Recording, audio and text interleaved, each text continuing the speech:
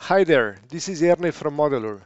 Today I'm going to talk a bit about parametric urban design inside SketchUp. One might think that maybe SketchUp is not the go-to tool when it comes to parametric urban design. As we'll see a bit later, uh, Rhino and Grasshopper are more popular for it, but using Modeler, one can easily benefit from using parametric approach also inside SketchUp. Now, before digging into the topic of parametric urban design inside SketchUp, I want to just quickly shed some light on the parametric urban design itself. As you can see in this image, we have two basic approaches of parametric urban design. One is algorithm-based, meaning that the final results are completely calculated by computers based on the algorithms that humans provide. We sometimes call this also generative design. On the other hand, we have a human-based approach, which is kind of a semi-automatic where the computer only assists human in working a lot more efficiently, but still while doing this or crafting the space manually.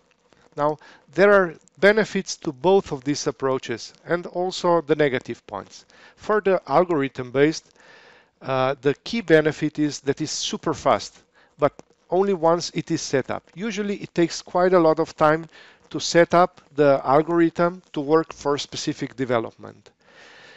On the other hand, this algorithm-based approach is quite hard to control because there are many constraints and parameters taken into account to produce the results, and the end result can only be as good as the algorithm driving it. They can be hard to control because they basically produce you thousands of possible options which you can then choose, from which you need to basically choose which is the optimal one and then drive it further. On the other hand, the semi-automatic approach or human-based approach is a bit slower, but nevertheless a lot faster than if we do everything completely manually. But it gives you a lot higher level of control over the design and the quality. Usually it's also easier to use and more intuitive as it is closer to how urban designers usually work. But when it comes to speed, it cannot compete with generative approach. But then it's up for the designer to decide which of the approaches they want to use. Sometimes, or what we recommend is starting with algorithm based, so basically that you quickly produce some results, and then we believe that in the end you still need or the development still needs human hand to actually craft the high quality living environment. That's why in Modeler we offer both approaches. We now have the massing generator, which quickly produces you some basic results just to give you a feeling of the density, but then it is mostly focused on this part where human designer crafts the space itself. Now, going back to the topic of parametric urban design, this is usually something that we think of when talking about parametric urban design.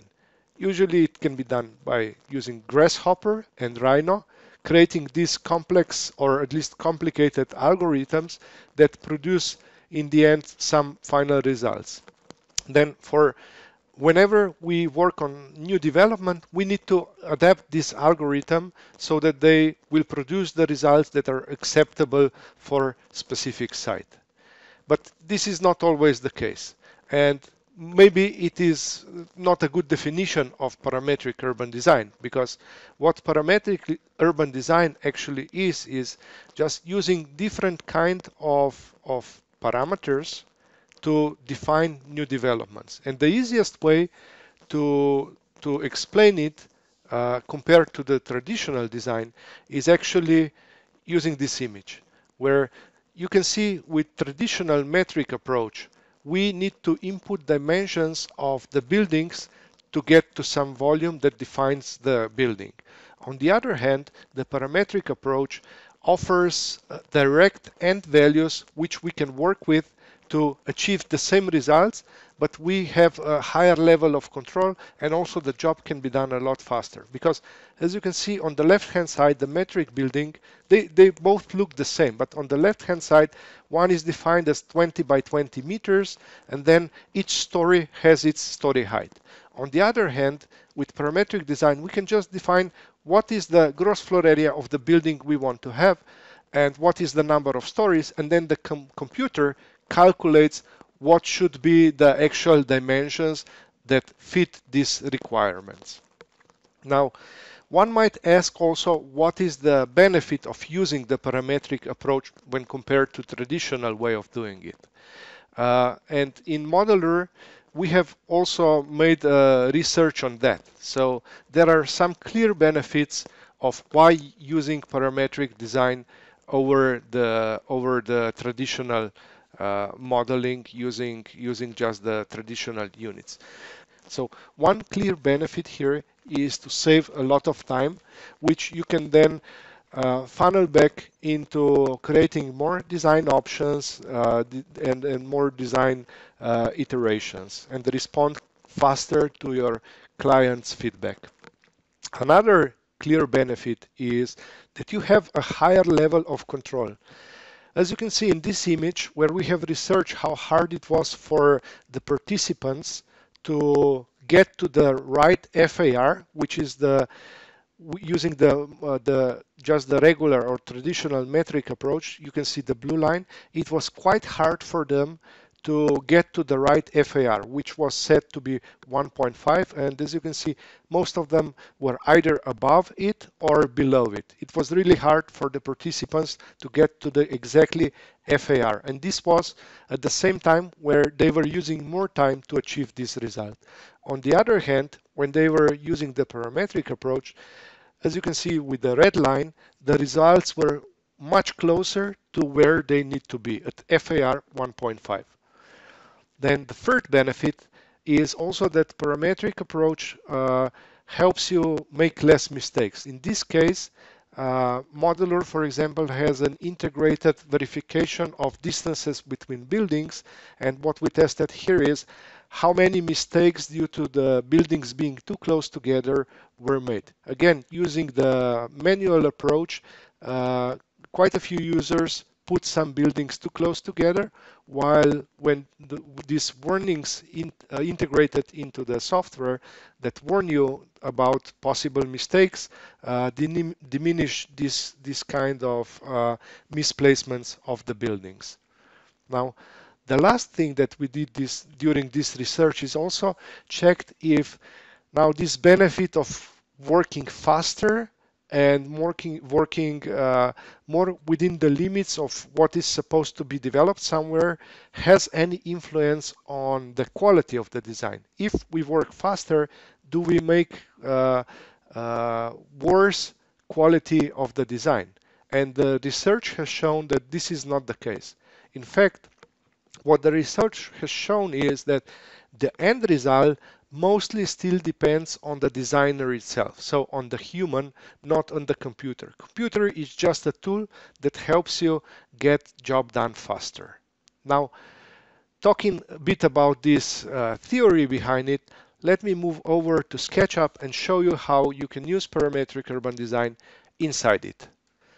So the first thing that I'll do in this model, where I already have some context and city blocks in, I want to just quickly create a building as I would typically do it inside SketchUp. So let's go with 20 and 20 meters size, one that I've shown you before.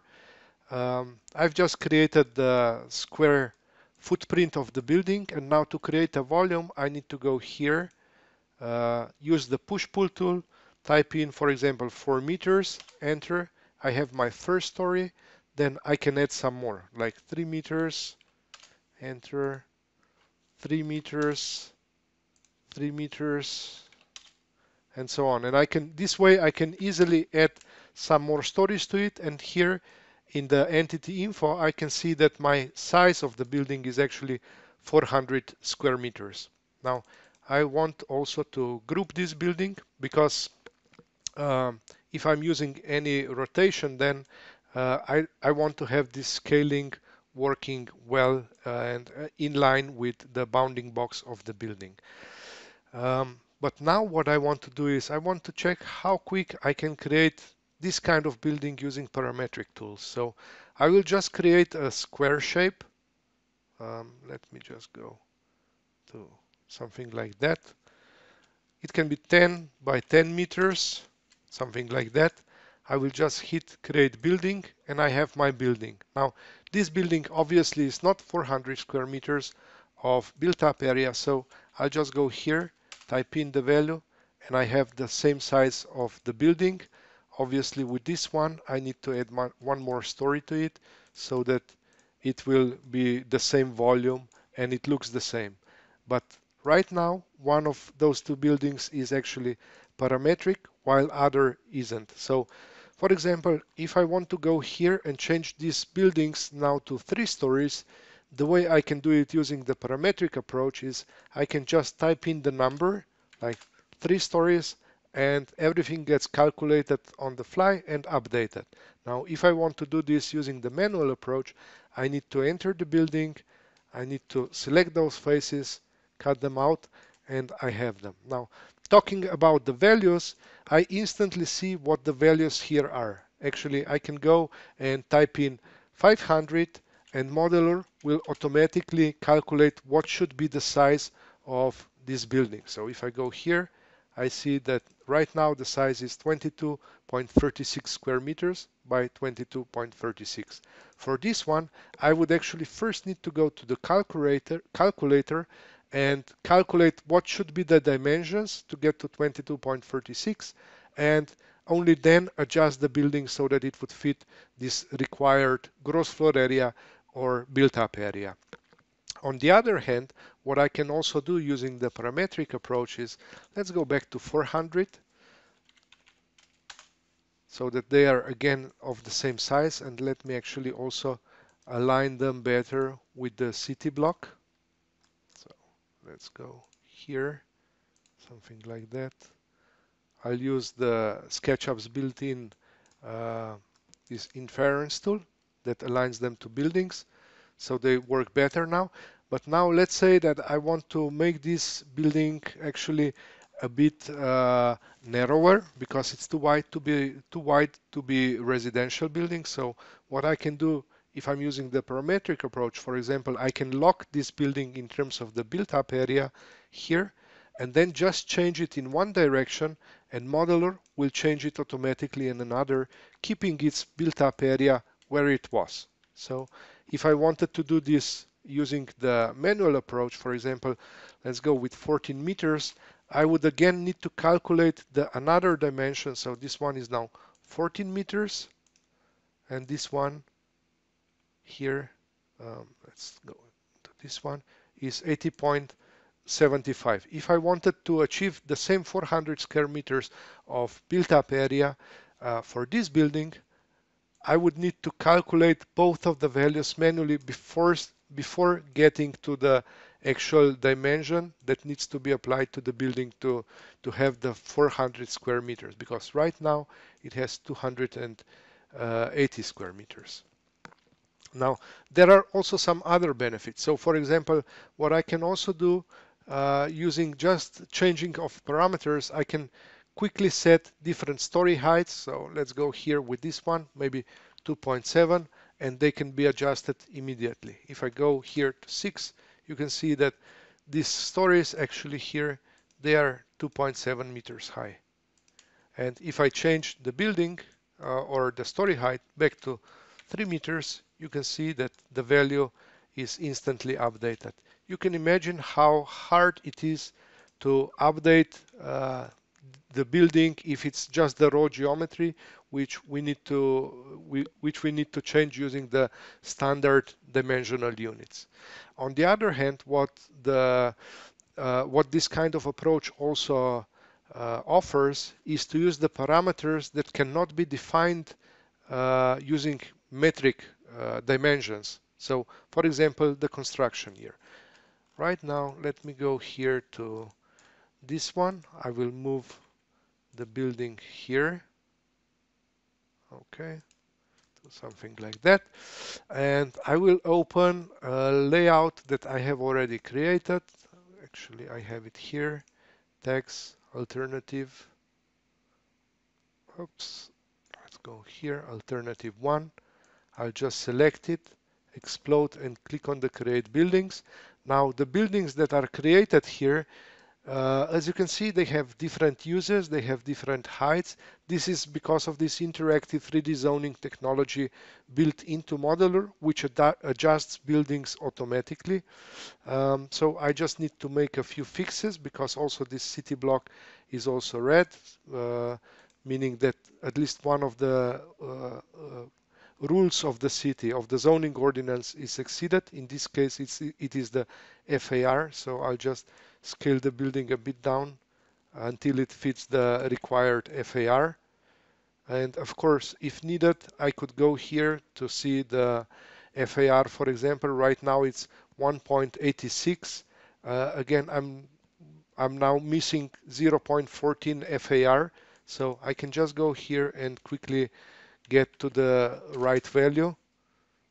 Maybe this is still some room, so 56.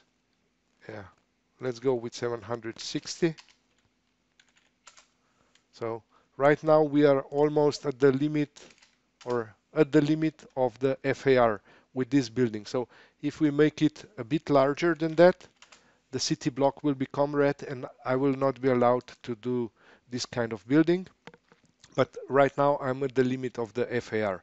So speaking about additional parameters, we can easily use, for example, construction year to define the phasing of the buildings. I'll go here to 2022. And for these two buildings, I will define the parameter of construction year to 2025, for example.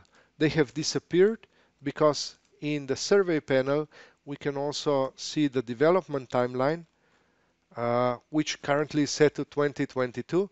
But if I slide it to 2025, we can see that buildings reappear. So this way, we can easily manage the model also in regards to the phasing. Then on the other hand, there are also some additional features like creating terraces. And then again, using the parametric approach, for example, if I create a building like that, I can still change it. Let's go here to maybe 4 stories. You can see that it has some built-in intelligence which keeps the these terraces on the top of the building. So even if I change the building to some other story count that is different, the terraces stay at the top of the building. So this way, the parametric approach can be a really efficient way to quickly model the development and get to the design you want in the fastest possible time. Thank you for watching and hope to see you next time. Bye bye.